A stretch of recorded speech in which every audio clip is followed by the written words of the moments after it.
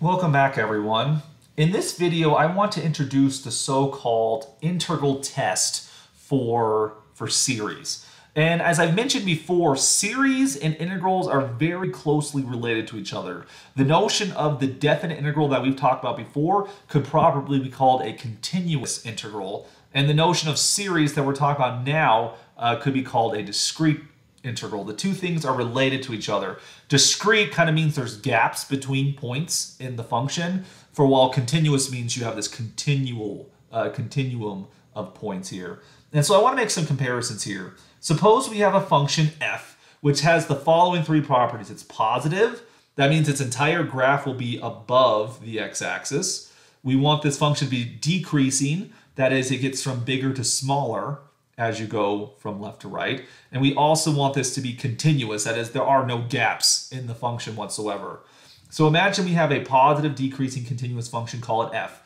And we're going to require these assumptions on the domain 1 to infinity. It could be much bigger than that, but specifically on the interval 1 to infinity, we want our function to be positive, decrease, and continuous. So if we were interested in calculating the area under the curve, because if we took the integral from 1 to infinity of f of x dx, this would equal the area under the curve as you go from 1 to infinity, area under the curve. Now, if we wanted to approximate the area under the curve, maybe the function f is difficult to find its antiderivative. If we wanted to approximate it, one way of approximating it would be to use the right-hand rule, which is you take your interval here, so you have your first x value slash slash slash. I mean, this is an improper integral, so you're actually going off towards infinity here. But we could still subdivide the entire infinite line into smaller pieces. And then we're going to pick the right endpoint to determine the height of the rectangle. So for the first interval, as you go from 1 to the next number, you're going to pick the number on the right. And then for the next one, so as you go from x1 to x2, you pick the height at x2. And for the next one, for the third interval, you're going to pick the height at x3, and you keep on going like that. So this is an illustration of the right-hand rule that you see on the screen right now. Now, because the function is positive and decreasing, this is where this is really critical right here. The fact that the function is positive and decreasing, positive means it'll be above the x-axis, decreasing means that it'll get smaller as you go to the right, from right to the left. So in particular, if you look at like the left endpoint versus the midpoint versus the right point is going to be the smallest one here. And as such, the right-hand rule is going to underestimate the area under the curve. Notice the gap that we see here. The gap. There is pieces that it's missing. And so therefore, the right-hand rule will be less than or equal to the integral from 1 to b. Now, b here, we're just taking some finite location. So like we just terminate this at some location b. We'll worry about going towards infinity in just a moment. But the right-hand rule will be less than or equal to the integral from 1 to b. Now, to make the connection to series, we're going to choose n so that it's b minus 1. Our motives are intentional here. Why do we want to choose b minus 1 many steps there? We're assuming b is a positive integer in this consideration. Well, the reason is the following. If you calculate delta x, you're going to take b minus a, but the a value is 1 here, and you're going to stick this over n, and n is equal to b minus 1 by selection. Okay, your delta x is going to equal 1 right here. And so the gap between any two markers on the x-axis here will be exactly 1. That's 1 step, 2 step, 3 step, 4 step, like so. And the reason we chose this is that these steps will also coincide with the sequence. Like if we look at the sequence of these points, something like this, this would be our first, n equals 1, k equals 1, I should say. Then we're going to get 2, and 3, and 4, and 5. So these marks on the graph coincide with the sequence. So we have a function, and we have a sequence for which our function is the continuous expansion of such a thing. All right? And so then if we consider the right-hand rule in this situation, because delta x equals 1, we're going to get, the right-hand rule is going to be this Riemann sum. We take the sum, where I equals 1 to n, and we're going to get f of a plus I delta x times delta x. This is just the general formula for the right-hand rule. But if we plug in the specifics for this function here, a is a 1. So take this sum. So we're going to get f of 1. And then we're going to add to it delta xi. Delta x is itself just 1 as well. So we're going to go 1 plus I. And then we're going to times by delta x, which is just 1. So we get the sum. We get the sum of f of 1 plus I. And this is happening as I still goes from 1 to n, which of course we could just replace that with a b minus 1 right there. And so to make life a little bit easier, we're going to do an index shift. So we just want to relabel the index here. So instead of starting at 1, we're actually going to go from k equals 2 to b, and then we get f of k. So that's the connection we want to make here. These two sums give us exactly the same thing here. And so this is the right-hand approximation of that. And so like we saw above, this thing will be bounded above by the integral from 1 to b of f of x dx. So now what I want you to see here is a connection. We've connected a finite sum with an integral of finite length right here. So the sum from 2 to b of f of x is going to be less than the integral from 1 to b of f of x there. And so we see that same thing illustrated right here on the screen.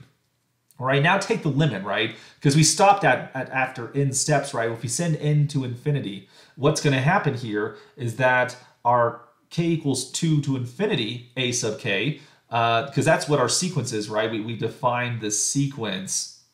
We define the sequence a sub k, which just equals f of k right here. So taking the sum as k equals 2 to infinity of a sub k, well, that just means we're just taking the limit as b goes to infinity of the sum k equals 2 to b ak. Well, applying the inequality from above, this would be the same thing as the limit as b approaches infinity of 1 over, or the integral from 1 to b of f of x dx, which gives us the improper integral. And so this is the takeaway we want to get from this explanation we're doing so far here. We want to take the sum as k ranges from 2 to infinity, a sub k, that'll be less than or equal to the integral from 1 to infinity of f of x dx, where again, the sequence a is given by the function f there. If we flip directions a little bit, if we focus now on the left-hand rule, right? How does the left-hand rule affect things? Well, because again, the function is decreasing, it's decreasing right here, the left-hand rule is going to pick the point on the left. And since the function's decreasing, this is actually going to give us the biggest value in this range. And so what we see here is that our rectangles are going to overestimate the area under the curve. See all this stuff that we're getting above the x-axis, above the function, I mean. And so we see in this situation that the left-hand rule will overestimate the integral. So the integral from 1 to b of f of x dx is less than or equal to L sub n. So again, if we choose n to be b minus 1, then we see that there's supposed to be a gap right here for me to write this thing out here, but I'll just do it to the side. The left-hand rule, by its basic formula, we take the sum, right? The sum where I ranges from 1 to n, we're going to get f of, in this case, 1 plus I minus 1 delta x, times that by delta x. But then if we plug in the specific values, this should be a plus I minus 1 delta x, got a little ahead of myself there, because in this situation, f, keep that around, a is a 1, I minus 1, well, we're going to get I minus 1 right here. Delta x is a 1, so it just disappears from consideration. I equals 1 to n here. And then again, using the idea that our sequence a sub k is equal to f of k, or in this case, f of I, the 1s are going to cancel, and so we end up with, this is just the sum, where k ranges from 1 to n of a sub k. And so we see that happening here. But now remember, b is supposed to be n is supposed to be b minus 1. b minus 1. And so we get the following inequality right here. Take the integral from 1 to b of f of x dx. It's going to be less than or equal to the integral from the sum, k equals 1 to b minus 1 of a sub k there. Again, taking the limit. If we take the limit as n goes to infinity, that'll force b minus 1 to likewise go infinity. And so what we see is the following. The left-hand side of this becomes an improper integral, the integral from 1 to infinity of f of x dx. And improper integral just means you're taking the limit as b goes to infinity of this expression right here. This will be less than or equal to the limit as b goes to infinity of the sum, k equals 1 to b minus 1 of a sub k there. And that, by definition, is a series right here. So what we can see from this, our takeaway from this situation, is that the integral from 1 to infinity of f of x dx, this is going to be less than or equal to the sum, where k equals 1 to infinity of a sub k. So we have that this integral is less than or equal to the series that starts at 1 and goes to infinity. But if we compare on the previous slide, what did we end up with here? We have that the series that starts at 2 is less than or equal to the integral from 1 to infinity. So putting those things together, we get the following. I'm gonna hide this part just for one moment. If we put those things together, the integral from 1 to infinity of f of x dx, it'll be less than the series that starts at 1, but it'll be bigger than the series that starts at 2. And so we now see that the integral from 1 to infinity of f of x dx is sandwiched between two infinite series. And this is useful because this then allows us to do some type of squeeze type of argument, like we've done with the squeeze theorem before. This will have some consequences about convergence. Because if our series on the top, if it's convergent here, then we've now seen that our integral is less than a convergent series. So because the convergent series has to be less than infinity at that moment. Therefore, the series would likewise, if the series is convergent, it's less than infinity, then the integral would be less than infinity as well, then it has to be convergent. And so the convergence of the series implies convergence of the integral. But I also want to go back a little bit. What if this series turns out to be divergent? What if the bigger series is divergent? Well, if the bigger series is divergent, that means it's equal to infinity. Well, if you're less than or equal to infinity, that really doesn't tell you much. You could be infinite or you could be finite. So we can't necessarily infer that the bigger one being divergent implies the smaller one's divergent. But this is the nice thing here. If the series that starts at 1 is divergent, that actually means the series that starts at 2 will likewise be divergent because the starting location doesn't have any bearing on the convergence or divergence. So the smaller one's divergent, and if the smaller one's divergent, that means it's equal to infinity. Well, if you're greater than or equal to infinity, it likewise would mean you're infinite, and so the integral would have to be divergent as well. So when the series is convergent, it implies the integral is convergent. But when the series is divergent, it implies the integral is divergent. But it turns out we can go the other direction as well, right? Remember this guy on the end? I'm now going to erase this one right here. Now our perspective is different. Look at the series. The series is likewise sandwiched between two improper integrals. One integral that starts at 1 and one integral that starts at 2. And the same argument now plays. If the integral is convergent, then the smaller one has to likewise be convergent. Because if it's convergent, this thing is strictly less than infinity. It's finite, so therefore the series likewise has to be finite.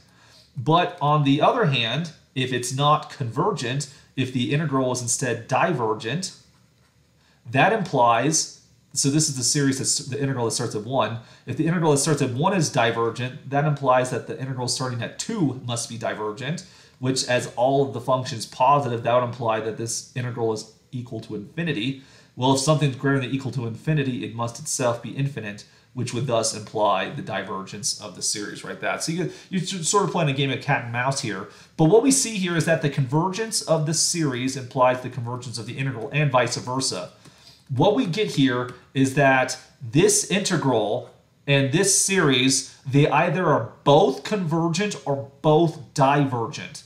And so this gives us the so-called integral test, that if a function is continuous, positive, and decreasing, and you take a sub n to be the discrete sequence associated to this continuous function, then the series associated to that sequence will be convergent if and only if the improper integral associated to that continuous function is convergent. The convergence will be the same. They're either both convergent or both divergent. And the reason this is going to be advantageous to us is typically the following. Determining the convergence of a series is often difficult. Determining the convergence of an integral is oftentimes much easier, because with the integral we have the fundamental theorem of calculus. For the series, we don't have it. The series only fundamental theorem of calculus applies to continuous functions, not discrete sequences. But because of the integral test, which actually connects these two, we can sort of use the fundamental theorem of calculus to help us determine the convergence of a series.